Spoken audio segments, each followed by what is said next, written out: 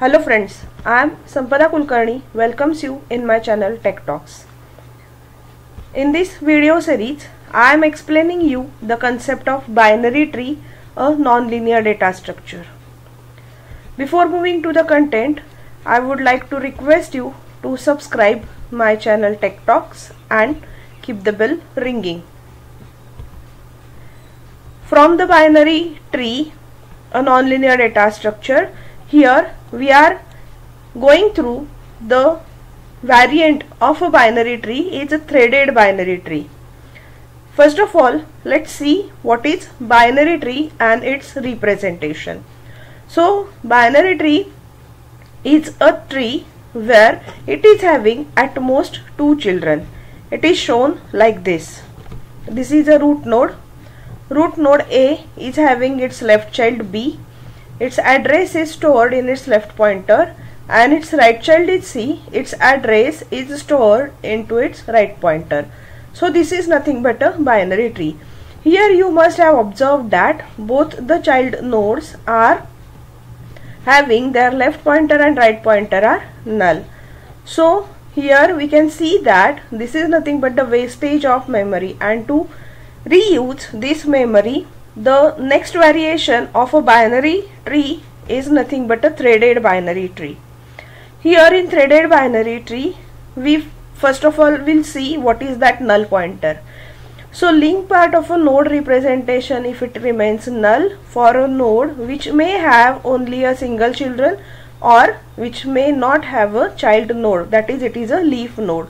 So in this case, here you can see that B and C both are nothing but the leaf nodes. So here in total 4 null pointers are there, and that we are reutilizing in a threaded binary tree.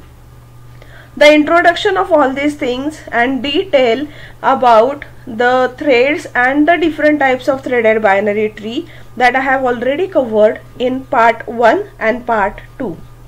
If you want to know more about these things, you can refer that previous videos. Now let's see what are the operations that can be performed on a threaded binary tree. So that operations we are going to check onto the fully threaded binary tree. That we have already seen there are types of different threaded binary trees, from which we are going to focus on a fully threaded binary tree.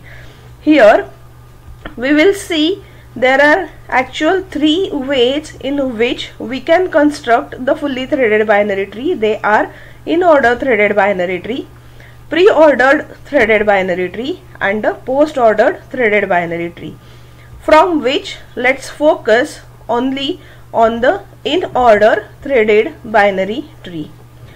On this in order threaded binary tree, which different operations we can perform? They are, the first operation is nothing but the insertion operation, second operation is nothing but the display operation, and the third operation is nothing but the deletion operation. So in together we can perform these different operations on a threaded binary tree, that is fully threaded binary tree and in order threaded binary tree. While insertion only, we are going to create the in order threaded binary tree. So to know more details about these different operations, I would like to request you to stay tuned with my channel Tech Talks. So thank you friends for listening and watching this video. If you like the content and the video, please like the video, subscribe my channel and share it with your friends. Here I am providing you a subscription link for my channel Tech Talks along with the next video of this video series, and the whole video series I am providing here in the form of playlist. Thank you. Happy learning, happy data structuring. Thank you.